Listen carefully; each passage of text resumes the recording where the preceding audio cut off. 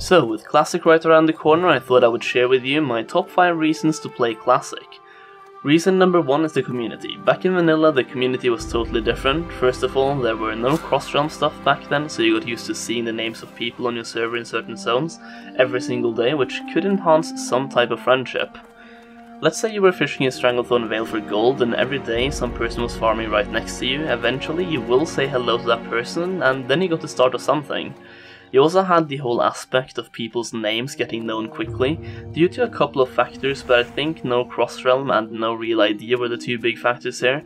What I mean by this is, if you were a great tank, you would be known for it, and people would want you in their group. And if you were good at doing Deadmines boost runs and you did them cheap, you would be known for that as well. If you were a pretty affordable enchanter with every recipe in the game, you would be known for it. This also means that if somebody acted like a douchebag, either by simply being rude or even ninja looting, they would be known for that as well. So what I'm trying to say is reputation mattered a lot, and you could decide what you wanted your reputation to be, and you could get a good reputation in so many different unique ways, like the examples I just gave with tanking, enchanting and dungeon boosting. Back in my day, we had one guy on my server who made it his life's mission to craft 10 slot bags and give out one bag to every new player. He told me he only gave out one though, even if I was a bit selfish and wanted 4. I think this is a great gesture, and it just speaks of what the player attitude was like back in vanilla. Sadly, the attitude isn't really something Blizzard can change or give us back. That part is up to us. But I mean, you pretty much know that this guy giving out 10 slot bags to new players was loved by everyone, at least the new players receiving the bags. He even had enchanting and offered to enchant my weapons, but since I was playing a hunter and didn't see any bow enchants, I said no. People being dependent on each other also helped enhance the community, for example mages being able to conjure food and portals, warlocks giving hellstones and summons, and also when doing dungeons you needed other people. You needed a group of 5 people, and there were no dungeon finders, so you had to find 5 people on your server either by going to a questing area and whispering people or asking in general chat, trade chat or world chat to find group members.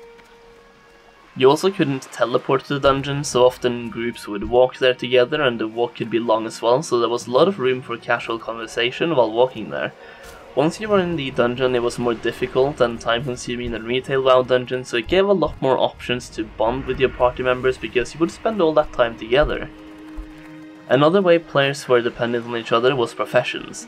For example, alchemists needed herbs and fish to create flasks and oils, and although they could in theory pick up both those professions, since fishing doesn't take up a profession slot, they often would not have the time to farm both herbs and fish, making them dependent on fishermen.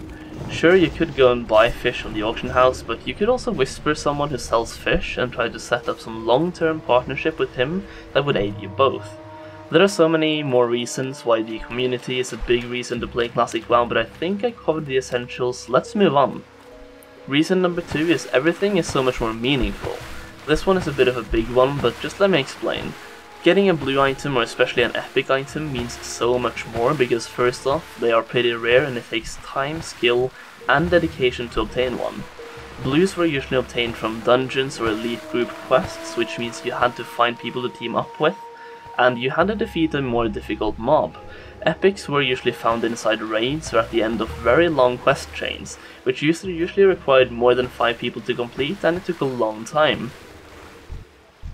Once you obtained those items, you also felt like the item themselves had more meaning, because in most cases you wouldn't get a better one for days, weeks or even months, while in BFA you're swimming in rares and epics from level 10, with quest items even having the chance of proccing epic, and with personal loot giving everyone rare items from dungeons 24/7.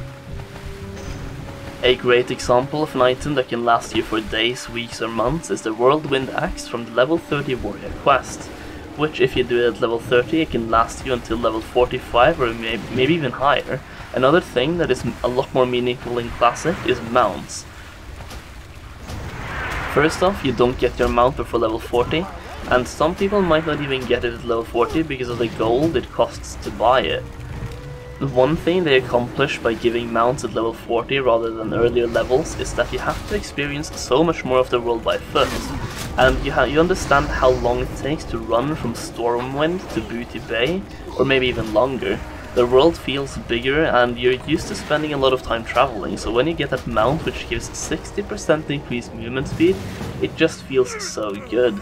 And by making the mount cost a decent amount of gold, you also feel like you either have to grind gold or maybe even have to make some tough decisions like not buying spells when you level to certain levels to save that gold for a mount instead. Or maybe you see a really good item on the auction house but you know you need to save the gold for the mount instead. It's also worth mentioning the level 60 mount, which costs between 900 and 1k gold, depending on your reputation, and warlocks and paladins get it at a reduced cost by doing the class quest. Don't get me wrong, the level 60 paladin and warlock mounts are not free, they have to pay some raw gold and a ton of materials in their quest lines, but the point is that level 60 mount is hella expensive and it requires you to grind to get it, while on BFA mounts are pretty much given to you since the cost is basically nothing, and I don't know a single person who was not able to get his mount at level 20 or level 40. Another thing that is a lot more meaningful in Classic, which ties both into community and weapons, is dungeons. Dungeons were way harder in Classic and it required time. First off, the dungeon itself required some time to finish, but before that you had to walk to the dungeon, which took a lot of time as well. And before that you had to form a group for the dungeon, which could take time unless you play a healer or a tank or you have friends or guildies capable of filling those roles. Point is, if you don't have a pre-made group, forming a group can take time. And because it takes so much time to form a group, run to the dungeon, and doing the dungeon, completing the dungeon just means so much more and feels a lot better than in BFA, if you ask me. Reason number 3 is team play. One of the first things you will feel when you play Classic is the need to group up with others. In a launch environment, I think this is because of multiple reasons. There will be a lot of competition over mobs, and in order to complete quests efficiently, you simply need to group up with others. Also, mobs hit way harder in Classic, and some classes will have a harder time leveling than others. For example, warriors and rogues have very low to no self-healing, which will make it more difficult for them to level solo later on. You will see people teaming up with things in Classic from level 1 to level 60 because of multiple reasons like quests, dungeons, raids, battlegrounds, world PvP, professions like skinning, herbalism and mining. Yes, there are even groups for professions. Reason number 4 to play Classic is the world feels so much bigger. I feel like this is for better or worse, but the world feels so much bigger simply because you have to run everywhere instead of having flying mounts, and because even if/when you get your ground mounts, it takes a long time to go from, for example, Stormwind to Tearsfall Glades, or from Orgrimmar to Angora Crater, and there are also way less flight paths in Classic, so even if you have a flight path to where you want to go, you might have to walk a decent amount from the Flight Master to your destination. Flight paths and boats are also way slower in Classic, which also makes the world feel bigger. One great thing about long, slow flights from, for example, Darkshore to Tanaris is that it kinda gives you an active break. So you can take a 5-minute break from the game without losing efficiency, since you'll be flying anyway. This is the perfect opportunity to make food, grab a drink, or even take a quick shower, empty the trash, or anything you want to. Reason number 5 is it's a world of endless possibilities. There are so many things to do in Classic, so let me just list a couple of them. Leveling, raiding, dungeons, battlegrounds, world PvP, get Grand Marshal, get Scarab Lord, level 19 twinking, level 29 twinking, 39 twinking, 49 twinking, and maybe even 59 twinking, who knows. Gold farming, become a master of a profession of your choice, aka getting every recipe and becoming a known tailor or enchanter, or whatever your profession says, and becoming the richest person on the server, role-playing, helping new people by giving them bags or other things they need, exploring the world and even finding glitches to places you're not supposed to find. There are so many things to do in Classic, and because everything takes so much time, you're probably not going to be able to do everything, and one thing that's for sure is that it's going to take some time.